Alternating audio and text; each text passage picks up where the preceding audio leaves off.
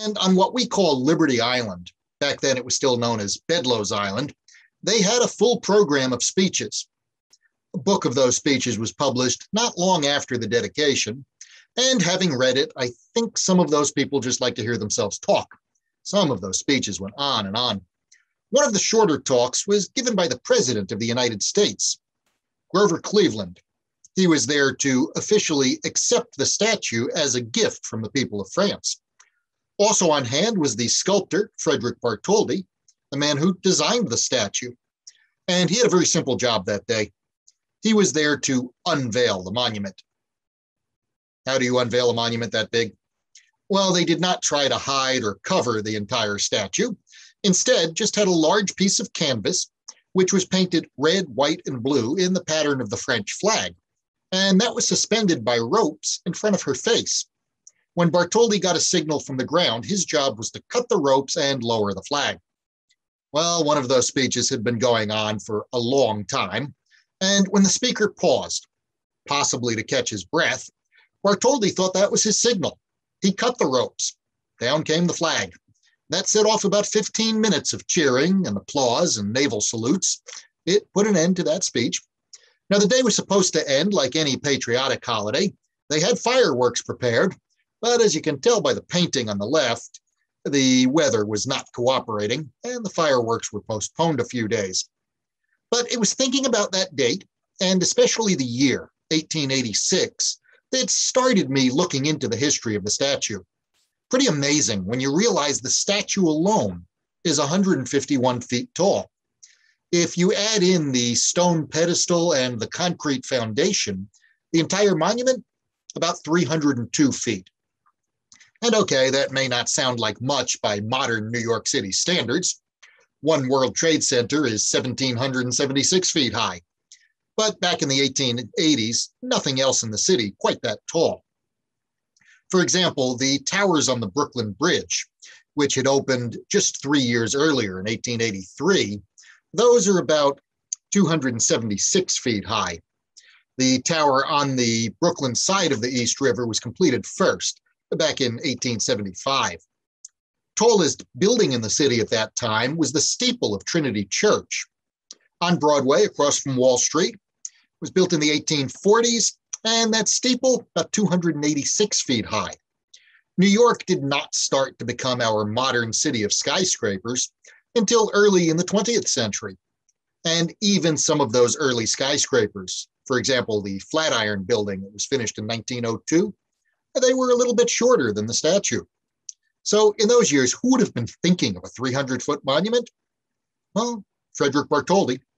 He was born in eastern France, a town named Colmar, but he mostly grew up in Paris, where he studied both painting and architecture before finding his real interest in sculpture. And you might even say that the course of his life was set when he was 20 years old. 1856, he joined a group of friends, other painters and sculptors, and they took a 9-month tour of Egypt and of the Near East. And like everybody who visits Egypt, they were amazed by the pyramids. But Bartholdi was also very interested in the Great Sphinx. And that's really what it would have looked like in his day. By then, the Sphinx was already about 4,000 years old. In those 4,000 years, the desert sands had covered it up to its shoulders.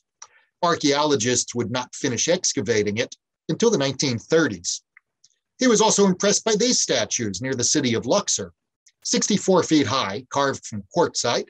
They're twin statues of an ancient pharaoh, and they're known as the Colossi of Memnon. And Bartholdi would remain fascinated by giant sculptures the rest of his life. To give you just one example, in 1880, he created this giant red sandstone lion. And giant is the right word, 72 feet long, 36 feet high. Carved it in honor of the men who defended a French town called Belfort during the Franco-Prussian War of 1870 and early 1871. The town was held by a small force, and only about a third of those men were trained soldiers, but they held the town for more than 100 days against an army of 40,000.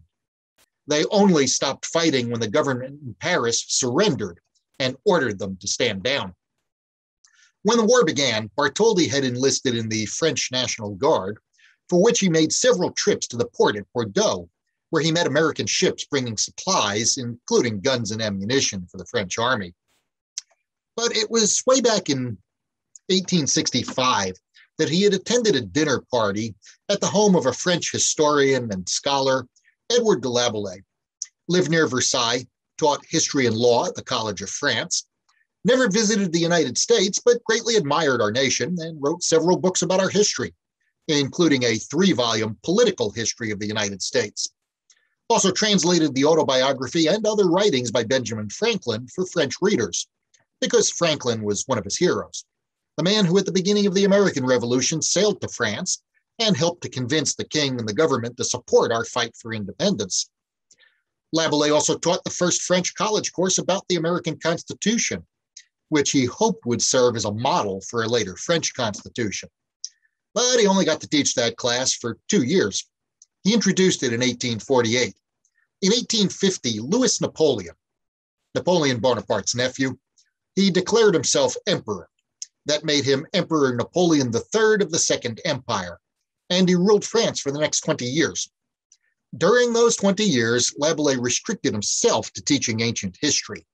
Did not think that a class about the American Constitution would go over very well under the empire.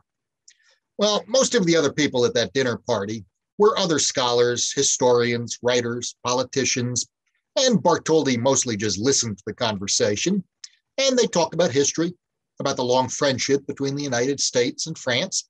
They discussed the American Civil War, which had just ended. Laboulaye was both founder and first president of the French Anti-Slavery Society. They mourned the death of Abraham Lincoln, whom they all admired. And then toward the end of the evening, Laboulaye suggested that it was time for our two nations, the United States and France, to work together again.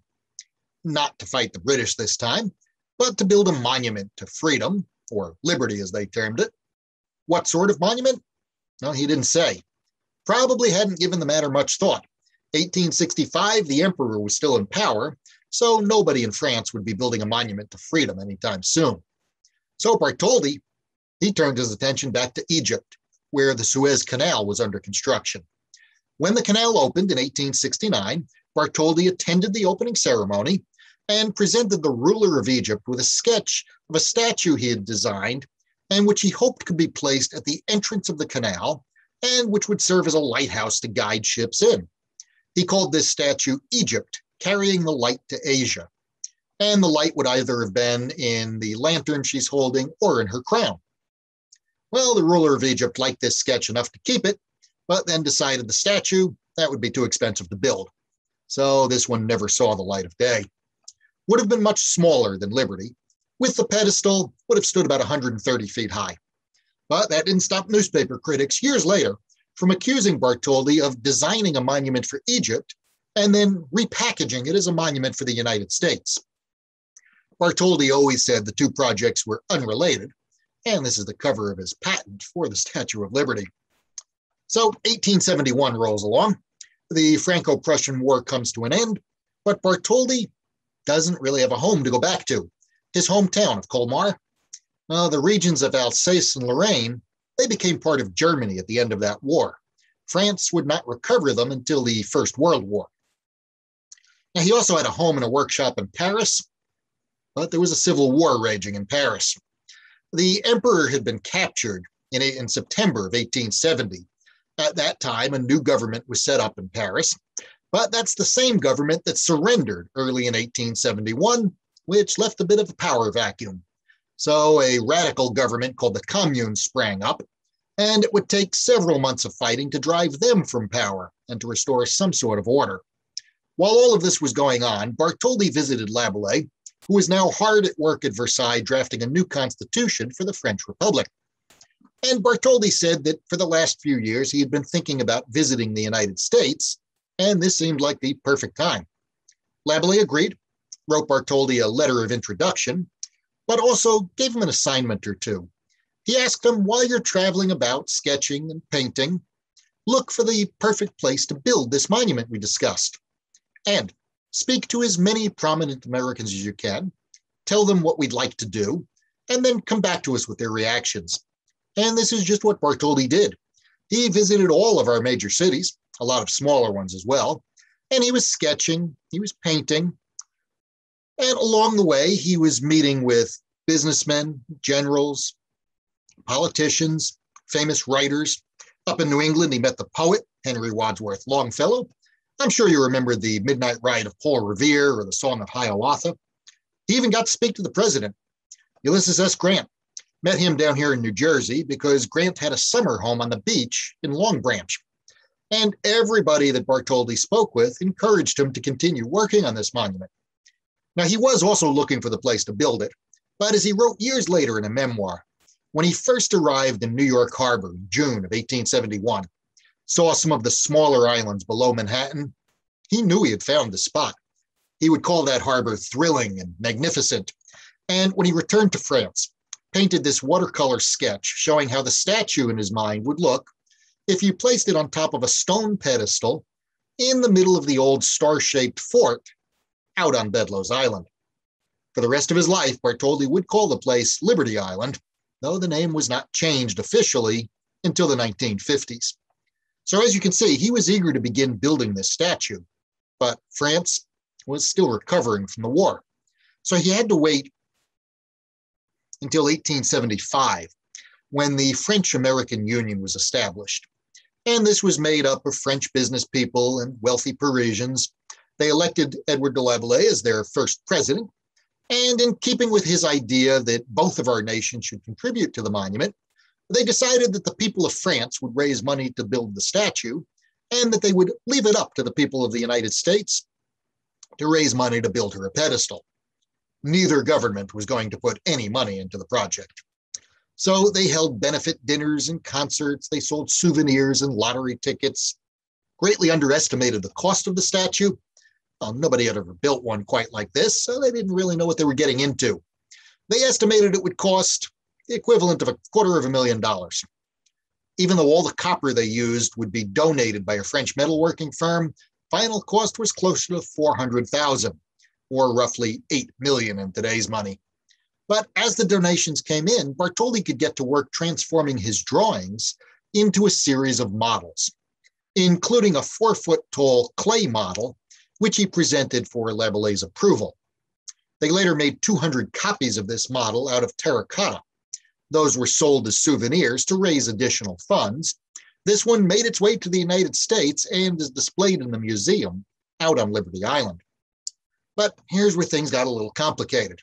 How do you get from a 4-foot clay model to a 151-foot statue? Well, what Bartholdi did was carefully measure every detail of that model, more than 1,200 points in 3 dimensions. He then multiplied to find the dimensions to make a larger model. This one made of wood covered with plaster, stood about 9 feet tall. Still exists. Early in the 20th century, Bartholdi's widow donated that model to a French Museum of Science and Technology, where it's been standing ever since. A few years ago, a French art dealer got permission to scan that model, things being a little easier with today's technology, and then make a dozen bronze copies of it. The first one he donated to the museum. The others were up for sale, if you had $1 million to spend on one of them. Well, Bartholdi measured every detail of this model as well, multiplied again to build another one of wood covered with plaster 4 times as tall, about 37 feet.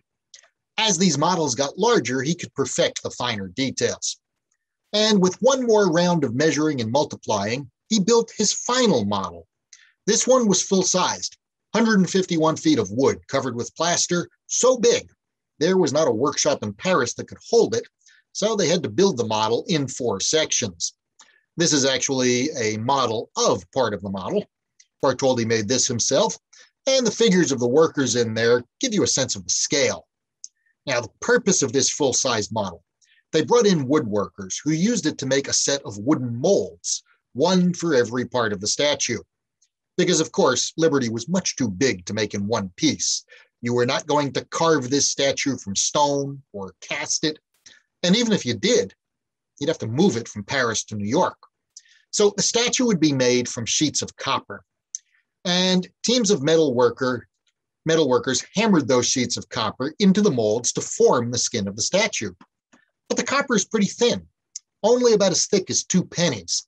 So there are concerns about it remaining in place or remaining in shape once it's hanging in place and even remaining in shape as it's being shipped overseas. And of course, it will not support its own weight. So as part of the construction process, iron bands were attached to the inside of the copper. Now, when the statue was completed in 1886, there was insulation between the iron and the copper, but the entire structure was designed to flex in the winds.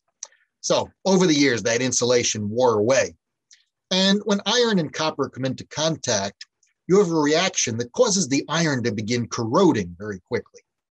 So as part of the restoration process in the 1980s, getting the statue ready for her 100th anniversary, they made duplicates of every piece of the ironwork, made them out of stainless steel this time, and then replaced the old iron one piece at a time. There was a fear that if they removed more than one piece of the iron at a time, it could put too much stress on the old copper. And some of the rusty old iron is still displayed in the museum out on Liberty Island. Now, that mold that I showed you a few slides back was used to make some of the toes on her left foot. This is actually a full-size reproduction of the left foot, which is displayed out on the island. If you look closely, you can see how it's made from a number of pieces of copper riveted together. It would take more than 300,000 rivets to assemble this statue. But this was also the original color, what she looked like before all of that copper began turning green, which is just a natural reaction between the copper and the harbor air. Didn't harm the copper. In fact, it forms an outer layer that prevents further corrosion. But it did not make Bartholdi very happy. When he passed through New York in the 1890s and saw that the statue was already beginning to turn green, he was disappointed because this meant that the copper would no longer reflect sunlight as well as it originally had. Now, he did have a solution. He recommended to our Congress that they cover the entire statue with gold leaf. Yeah, Congress passed on that, although they did later debate painting the statue white so that it would reflect sunlight.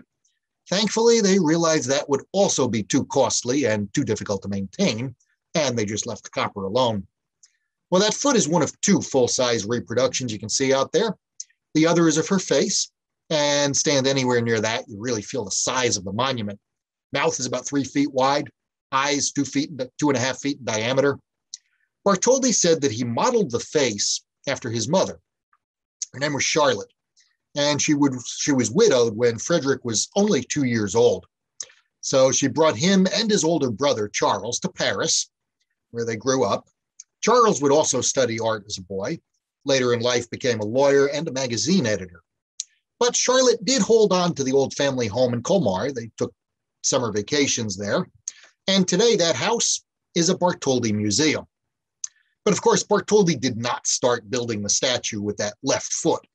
In fact, the first part he completed was her right hand and torch. And those were finished just in time to appear at the American Centennial Exposition, held out in Philadelphia the summer of 1876. They charged admission there, about 50 cents a person, a lot of money in those days, but that money would help fund the construction of the statue. After paying admission, you could climb a ladder through the arm and stand on the little balcony underneath the flame. It held about a dozen people at a time, and if you look very closely, there are a couple of people standing up there in this photograph.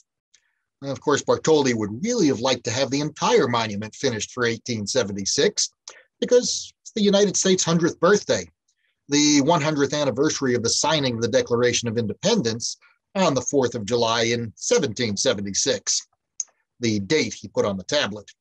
He used Roman numerals to keep with the classical style of his sculpture. Now, if you visit France, which I have not done, you can see a couple of smaller copies of the statue, one in Paris, another in Bartholdi's hometown. Both stand about 37 feet tall, and they both have two dates on the tablet. The first is July 4, 1776. The second is July 14th, 1789, the day the Bastille prison was stormed during the French Revolution. Now, this American Centennial Exposition, this was the first official World's Fair held here in the United States. So you had exhibits from around the nation, from around the world. Technology was a big draw. People would line up to see the world's largest steam engine, which drove some of the other exhibits. Along with the hand and torch, Bartholdi displayed several statues and a large fountain that was originally lit by a dozen gas lamps. After the exposition closed in the fall, the federal government bought that fountain and moved it to Washington, D.C. Its original home there, as you can see on this old postcard, was on the mall in front of the Capitol. After a few decades, it was moved to its present location, just a few blocks from there in Bartholdi Park, where it stands as part of the National Botanical Garden. In September of 1876, Bartholdi traveled up to New York City to attend the dedication of yet another of his statues, this one called Lafayette, Arriving in America. And you can see this in Union Square. It's actually one of two Lafayette statues that Bartholdi would create. The second has Lafayette shaking hands with George Washington. And you can see a copy of that statue in another park in Manhattan, up around 114th Street. After the dedication, Bartholdi made his very first visit out to Bedloes Island. He spent the next few months helping to set up fundraising committees in New York, Boston, Philadelphia. In December, he traveled up to Newport, Rhode Island, where he married his fiancée. They took their honeymoon at Niagara Falls, and then at the end of the year, they got to go home to France. But Liberty's hand and torch, after the exposition closed, those were moved up to Madison Square in New York City, where they would remain on display until 1882, giving New Yorkers their first glimpse of the statue, first idea of its size, and the hope was that this would interest people in starting to raise money to build that pedestal. Meanwhile, Bartholdi was working on the next part of the statue, which would also debut at a World's Fair, the Universal exhibition held in Paris in 1878. They charged admission here as well, and about 40 people at a time could climb up inside and look out through the windows in the crown. So now he's got the head, he's got the hand, torch, just has to fill in the rest. Yeah, there were some technical problems yet to solve. This copper, remember, is not going to support its own weight, and the statue is meant to stand on a pedestal on an island in a harbor where it would be subjected to hurricane force winds. So they needed a way to stabilize it. The man who solved both of these problems was a railroad engineer named Alexander Eiffel. He had designed iron railroad bridges and aqueducts around Europe, worked on the main exhibition building for an earlier Paris World's Fair, designed framework for one of the world's first department stores, and just 3 years after the statue's dedication, would create the world's tallest structure for the 1889 Paris World's Fair. In fact, the Eiffel Tower would remain the tallest man-made structure until 1930, when the Chrysler Building was finished in New York. And we look at it today and we see one of the world's most popular monuments, draws millions of visitors every year. But when this tower was being built, a lot of people thought it was so ugly, a newspaper cartoon from those years, they wanted it torn down as soon as the exposition closed. The only reason it remained standing was that Eiffel had gotten himself a 20-year lease on it as a tourist attraction. And during those 20 years also tried to show that it could serve some practical purposes. They made weather observations at various heights, measuring the wind speed and direction and the temperature. Eventually, they put a radio antenna up top. And by the time the 20 years were up, most people had gotten used to it. Some had even started to like it. Just like the American Centennial, technology was a big draw at the 1889 World's Fair. One of the biggest buildings there was called the Hall of Machines, and you could see the latest inventions from around the world. And if you didn't get your fill of technology there, Thomas Edison had his own pavilion on the fairgrounds. You could see his latest electrical work, as well as this new gadget he was introducing called a phonograph. Well, he was very impressed with the Eiffel Tower, rode the elevators to the top more than once. Eiffel actually kept a small apartment on top of the tower during the World's Fair, where he would meet with some of the famous visitors. So for the Statue of Liberty, what Eiffel designed was an iron armature or framework, not all that different from the supports for one of his iron railroad bridges. You've got 4 columns that run through the center of the statue. They're cross-braced for strength, and they support the entire weight of the copper. For stability, those columns are anchored to 2 sets of enormous I-beams that are set right into the concrete and stone of the pedestal. You can see the anchors as you climb the stairs in the pedestal. There's a scale model in the museum showing how all the pieces fit together. And if you climb to the top of the pedestal, you can look through a glass ceiling and you can see the framework surrounding the spiral stairs to the crown.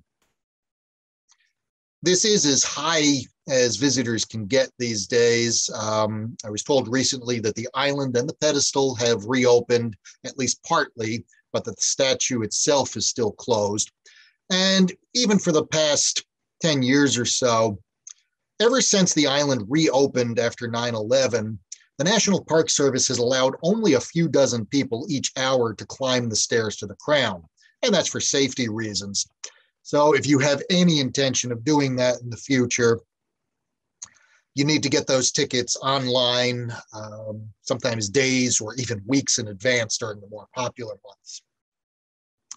Well, as soon as this framework was completed, Bartholdi could get to work assembling the statue. And he did that with temporary rivets right outside the Paris workshop where the copper was being hammered into shape. The statue was completed in 1884 and remained standing in Paris for more than a year. Drew thousands of visitors, but that's not really why she stayed there. Fact is, on our side of the Atlantic, work had ground to a halt out on the pedestal. The money ran out. Back in 1877, our Congress had voted to accept the statue as a gift from France, and they agreed at that time that she would stand exactly where Bartholdi wanted her to, in the middle of Fort Wood on Bedloe's Island.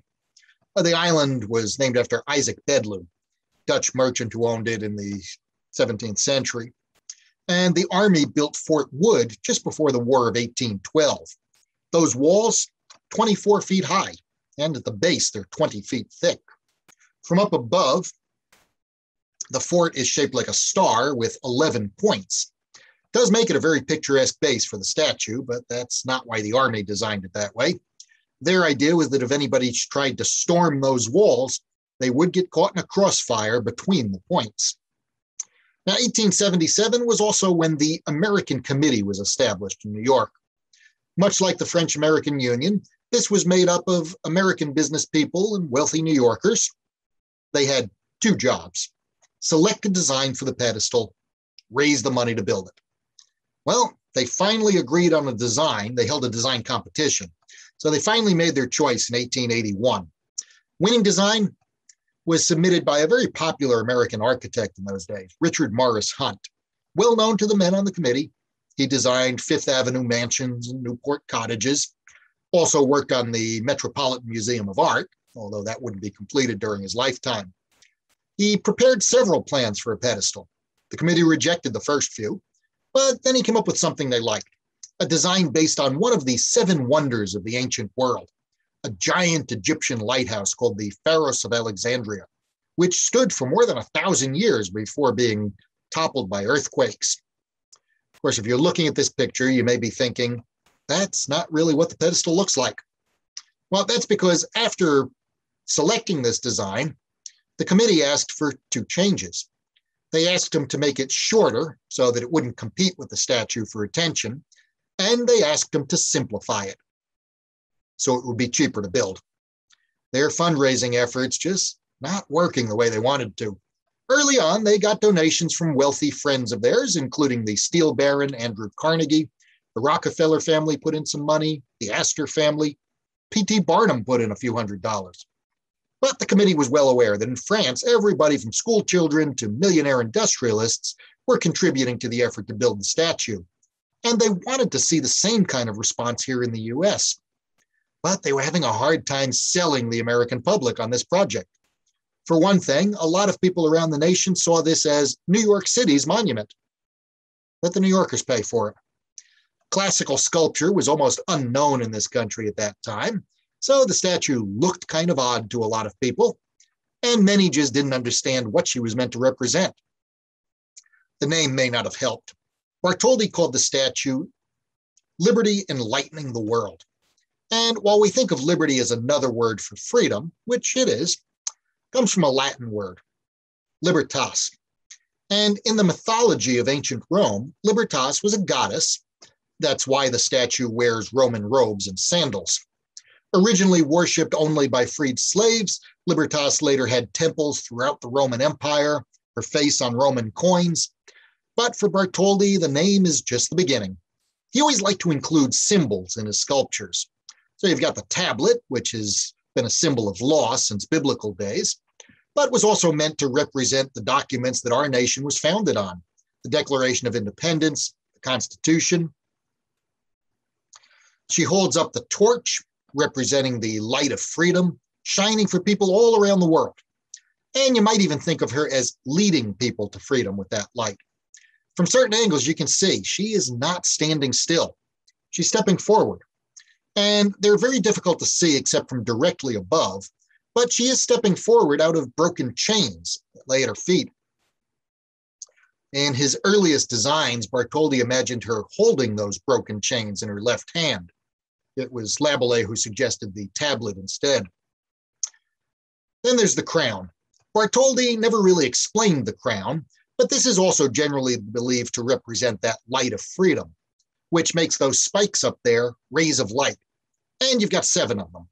So some historians believe that the number 7 was chosen to represent the world's 7 continents, making liberty a more universal symbol of freedom. Might also bring to mind the 7 seas or the 7 wonders of the ancient world. Back in 2010, the author Yasmin Khan suggested another interpretation in a book called Enlightening the World, the Creation of the Statue of Liberty. Suggested a link to early American history, which was never far from Laboulaye's mind. Reminds us that our Constitution was written in Philadelphia, the summer of 1787.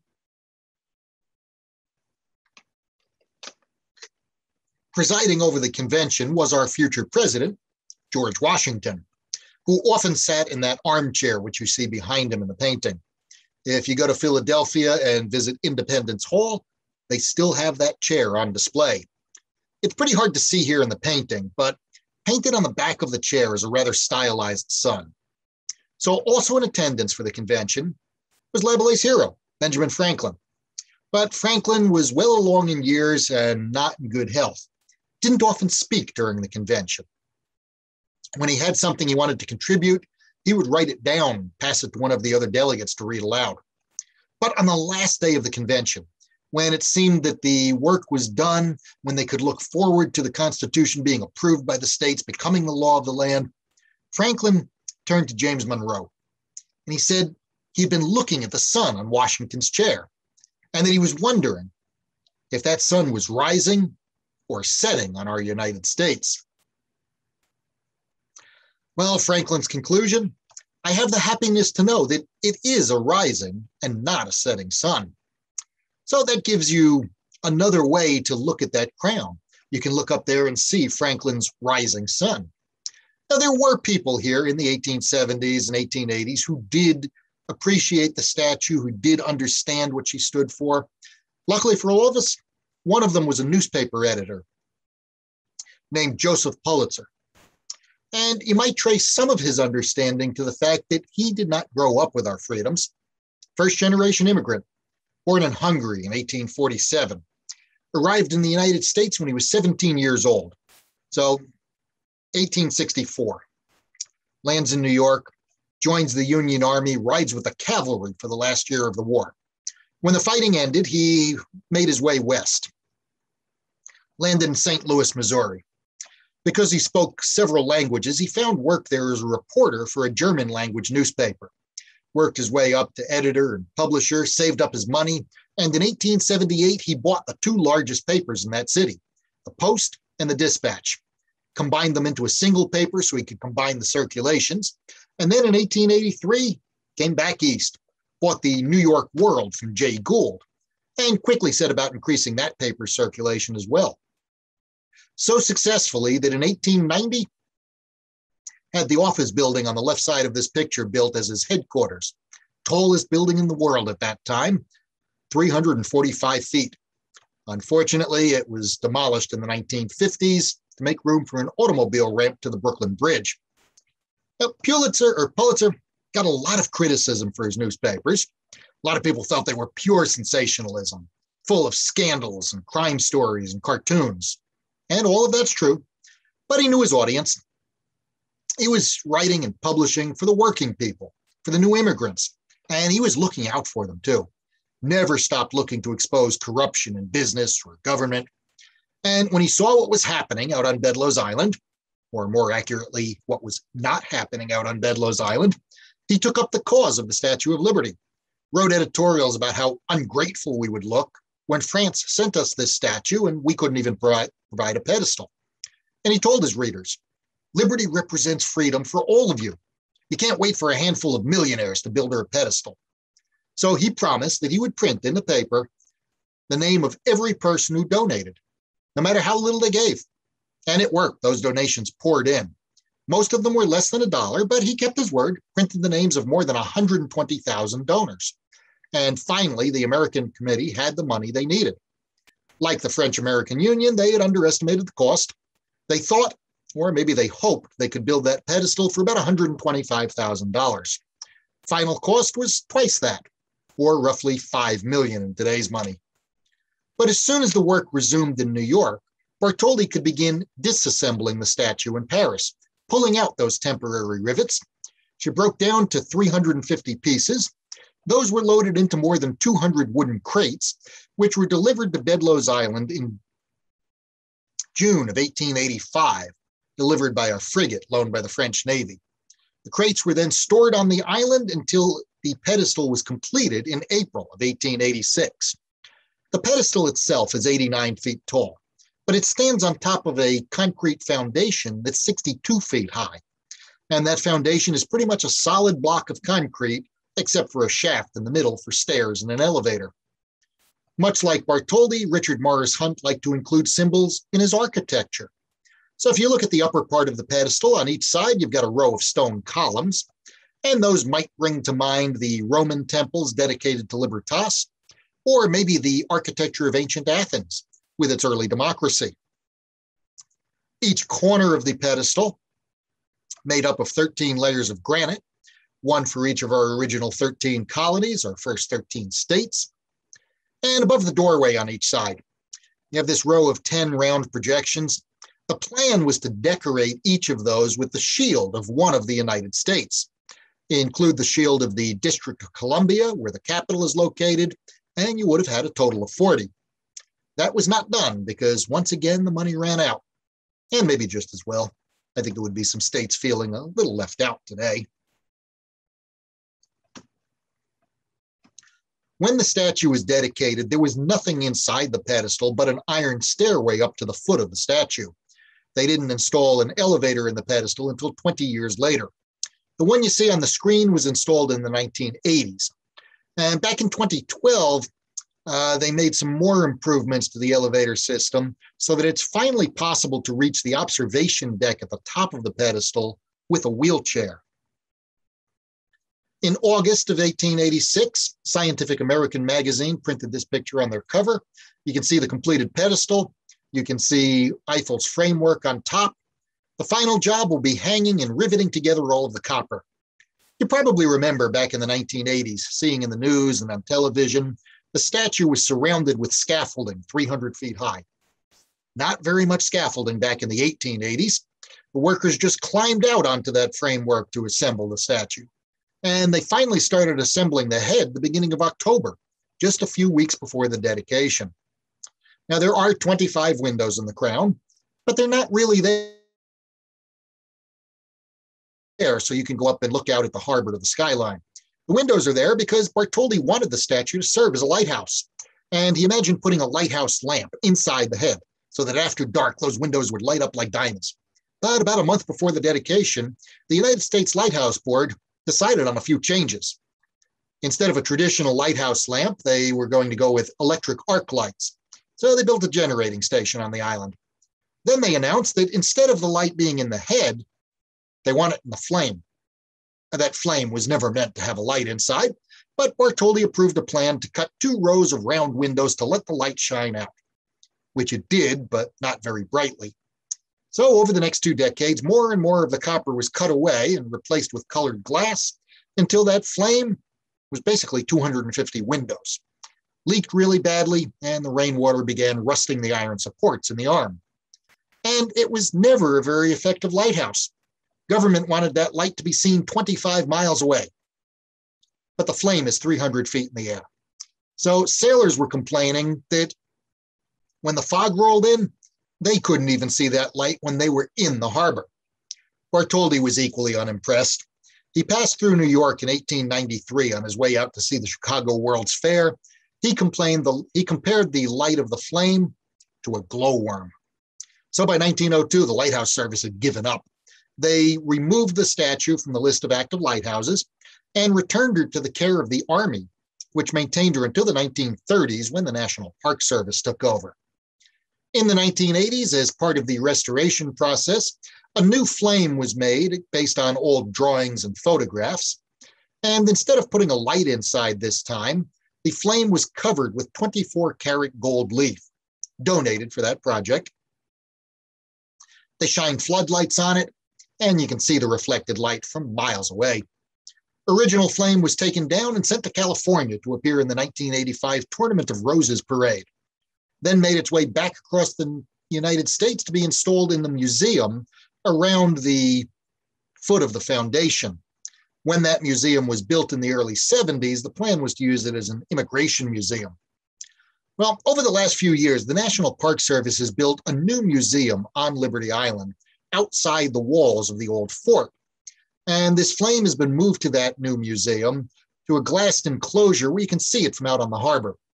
Needless to say, I have not done any traveling in the last year and a half, but as soon as I can get back out there, would like to take some new photographs and see the new museum, see this in its new home. The older museum was entered through these tall doors, which were installed in the 1980s, and which are decorated with rather stylized symbols of both the construction and the restoration. One of the organizations that tried to help raise money for the pedestal back in the 1880s was the National Academy of Design.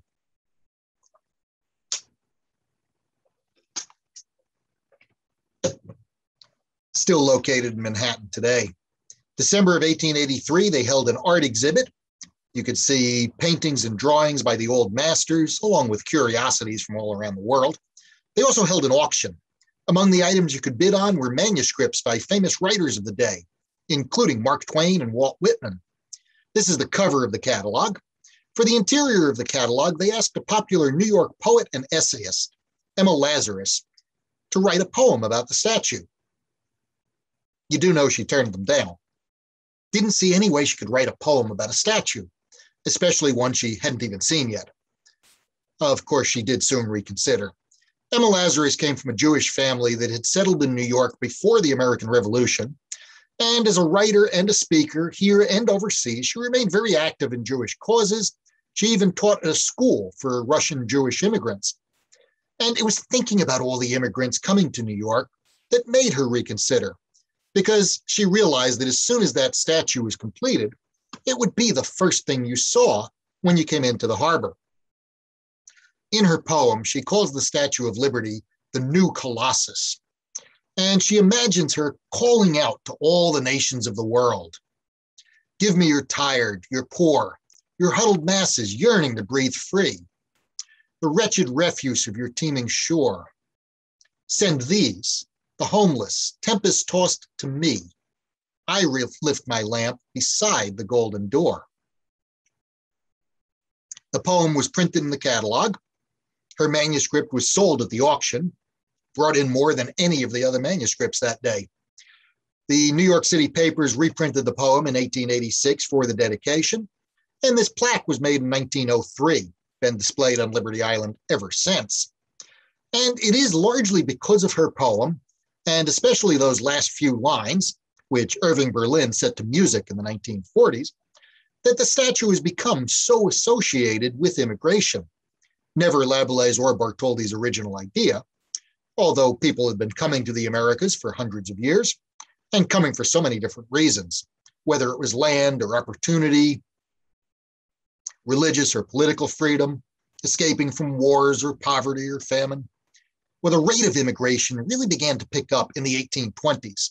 Sailing across the Atlantic still took between 6 and 10 weeks, but more and more people were coming every year. And for a long time, each state was responsible for admitting the immigrants who arrived on its shore. Paperwork was done at whatever dock the ship tied up at. And that got to be a problem in New York. By the middle of the 19th century, about 70% of the immigrants, say about 150,000 people every year, were landing in New York City and landing at docks all around the city. So to simplify matters, state government decides they will have all the immigrants land at the same spot. The spot they picked? An old fort at the southern tip of Manhattan, built around the same time as Fort Wood and the two forts on Governor's Island, was named after New York State's first governor, George Clinton, so they called it Castle Clinton. But these forts very quickly became obsolete. So by the 1830s, the army had given the fort to the city government. The city leased it to a group of business people who transformed it first into a restaurant and then into a 6,000-seat theater, which they called Castle Garden. This is what it looked like inside in the early 1850s when Jenny Lind, the Swedish opera singer, made her American debut. In 1855, the state government took over Castle Garden, and it would serve as the immigrant landing station for the next 35 years, during which about 8 million people passed through there. But it was closed down in 1890 by the new Federal Bureau of Immigration. Supreme Court had finally ruled that immigration should be the responsibility of the federal government rather than the individual states. And by the 1890s, steamships are crossing the Atlantic Ocean in a week or less. Still not an easy voyage for most immigrants who couldn't afford the cabins on a ship like this. They had to travel the cheapest way possible. It's called steerage class. Traveled below the decks of the ship, might not see much sunlight or breathe much fresh air from the time you left Europe until you stepped ashore here in the United States. But these ships were soon bringing 500,000 people to New York every year. And the Bureau had a big problem with Castle Garden. It was right there in the city, what's now Battery Park. As soon as you left the station, you were out on the city streets. And a lot of these newcomers were running into trouble with swindlers and pickpockets. So the Bureau decided that they would build a station on one of the harbor islands. They just didn't have much left to choose from. The Army had 2 forts out on Governor's Island. They weren't going anywhere. Nobody really thought the station should be on Bedloe's Island next to the statue. So the Bureau was left with the very smallest island, barely 3 acres, barely above water at high tide. Well, they enlarged it and raised it with landfill. And in 1892, Ellis Island opened up. If it doesn't look familiar to you, well, the entire station was built of wood. And just 5 years later, burned to the ground. Fortunately, the fire broke out in the middle of the night, so nobody was injured or killed. But many of the records from Castle Garden were being stored out there and were lost in the blaze. So for the next few years, immigrants once again had to land at the Battery. The old fort was later transformed into the New York City Aquarium, which served that purpose up until the early 1940s when it was closed down, later to reopen on the Coney Island Boardwalk. The fort was finally partly restored in the 1970s, renamed Castle Clinton, and its national monument, centerpiece of Battery Park, and inside is where you get the tickets for the ferries running from Manhattan out to Liberty and Ellis Islands. Learning from their mistake, the Bureau made the new buildings on Ellis Island fireproof, built them of steel and brick and stone. The main building here is actually larger than the original island. And this one opened up on December 17th, 1900. 4 ships landed that day. Between them, they brought 2,000 immigrants. And the numbers were still climbing. By 1907, 1 million people a year were arriving in New York City. Sometimes more than 10,000 in a single day. Those were the days you had to wait for hours in the Great Hall to be interviewed, to be inspected by doctors. Those doctors had about 2 minutes a person to decide if you were fit to come in. Most people were admitted. And because people were coming from so many different nations, many of them speaking little or no English, one of the most important jobs you could do on Ellis Island was serve as an interpreter. And one of those early 20th century interpreters was later elected mayor of New York City, Fiorello LaGuardia. He spoke English and Hebrew, also Croatian, German, Hungarian, Italian, and Yiddish. He could answer questions in those languages, learn to give short speeches in them, So not only a very valuable employee on Ellis Island, but later a very popular politician with the city's many new immigrants. Some of the people who landed on Ellis Island had to spend a few days or even a few weeks in one of the island's hospitals, recovering from the voyage or from infectious diseases. But most people were able to go straight to the ferry docks to begin their new lives here. For several decades, you had a ferry called the Ellis Island, which ran back and forth between Ellis and Manhattan. During the busiest years, it was in operation 18 hours a day. Even so, most of the people who landed at Ellis Island were not planning on remaining in New York City or even the metropolitan area. They took other ferries to the New Jersey waterfront, where you had enormous railroad stations in Hoboken. This one was in Jersey City. From there, you could get to every part of the United States. This was the terminal built by the Central Railroad of New Jersey in 1886. Ellis Island remained very busy up until the start of the First World War. During the war, German submarines made crossing the Atlantic a little too dangerous. The numbers started to climb again after the war, but then in the 1920s, our Congress passed a series of what they called quota laws, limiting the number of people from each nation that would be admitted each year. And those numbers got smaller year by year, so that by the end of the decade, the total was back down to 150,000 each year. It was also during these years, little by little, most of the screening was being moved overseas as people applied for their visas. So eventually, the only people who had to land at Ellis Island were those who needed to be detained for either legal or medical reasons. Altogether, about 15 million people passed through Ellis Island before the government closed it down in 1955. Locked up the buildings, they sat empty for decades. There was talk of transforming some of them to serve as a school or a hospital, even housing. One architect recommended tearing the roofs off all of the buildings to create picturesque ruins. Frank Lloyd Wright thought they should be knocked down completely, making way for what he called a perfect city of the future. Guess who he thought would win that commission? Well, neither of those plans were adopted because in 1965, President Lyndon Johnson made Ellis Island part of the Statue of Liberty National Monument. National Park Service began giving limited tours of the island in the late 70s, began restoring the main building in the late 1980s, and that building opened up to the public in 1990 as an immigration museum. Over the years, there's been a nonprofit organization working alongside the National Park Service. They call themselves Save Ellis Island. They restored that ferry building I showed a few slides back. They've also patched up the roofs of all of the buildings and stabilized them. And the plan coming years is to open more and more of the island to visitors. Well, I've got just one last story to tell you. And it's about a man who visited Liberty Island back in 1957. His name was Morris Pessin. He lived in Jersey City, decided to bring his wife and children out to see the statue. But in those days, the only ferries left from Battery Park in Lower Manhattan. So they had to drive through the Holland Tunnel, got stuck in the summer traffic jams. From Jersey City to Liberty Island, the trip took them about 3 hours. When they arrived, Morris Pessin noticed two things. First of all, Liberty Island was a lot closer to Jersey City than it was to Battery Park. Second thing he noticed, his hometown waterfront was not much of a backdrop for a national monument. It was lined with old factories and warehouses and docks and piers, some of those already abandoned and falling into ruin. Another 10 years, even the great railroad stations would be closed down. But Mr. Pessin was just the person to do something about this. He was a lawyer, he had fought for civil rights, involved in all kinds of local causes, and he understood the value of publicity.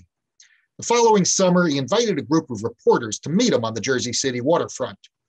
There, he got into a rented canoe and rowed himself out to Liberty Island. That took all of 8 minutes.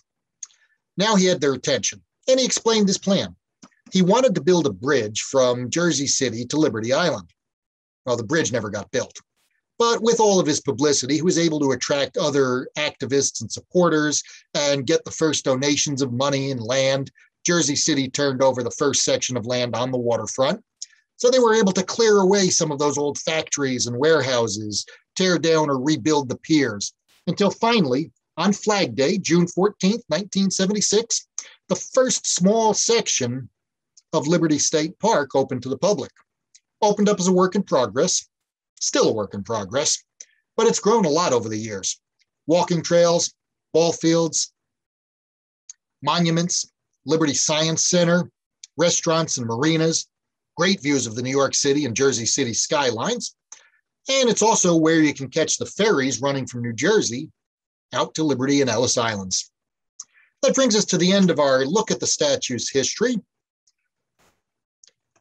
If you visit my website, which is simply kevinwoyce.com, you will find a full schedule of when I'm speaking and which topics I'll be speaking about, even occasionally where I'll be speaking. Although for the rest of the year, most of my talks will continue to be online like this one. You can also follow me online on Facebook at Kevin Woyce Author or Instagram at Kevin Woyce. And on the website, you can find links and information for the regional history books I've written, including Liberty, an illustrated history of America's favorite statue. I've written a couple of books about my own state of New Jersey, including Jersey Shore History and Facts and New Jersey State Parks. And for anybody who's getting tired of the heat wave, I've got a book out called Santa's Hometown, which is all about some of our favorite Christmas traditions. You can find these and others in either paperback or ebook editions on Barnes & Noble or Amazon. I'd like to thank everybody for logging in and watching this evening. If you've got any questions, be glad to do my best to try to answer those. You will have to unmute your own microphones. Can't do that from our end. Did we have any questions? Thanks so much, Kevin. So, well, someone had a question asking, because they had missed the opening of the presentation. They wanted to know how they could view it. So yes, this is being recorded and we will have it up on our YouTube channel probably sometime next week. I actually had a question. I was overwhelmed by the story about the iron and copper reaction and what an undertaking to replace all that iron with the stainless steel. How long was the restoration process? Well, the statue's 100th anniversary was in 1986. I don't know how long that step of the process took, but the whole restoration effort went on for probably a good 4 years or so. And was it done through fundraising or the park? Fundraising and the Park Service. Lee Iacocca was one of the people who helped raise a lot of the funds for it, led the fundraising efforts in those days for both Liberty and Ellis Islands. Mm-hmm. Was there any other questions? If not, then we will let Kevin go. And thank you all for coming tonight, for tuning in. And I think, Kevin, thank you so much for doing this presentation. Oh. I'm sure we'll be looking at your website and getting another presentation here, probably in the winter. Well, thanks for having me. Okay, good night, everyone.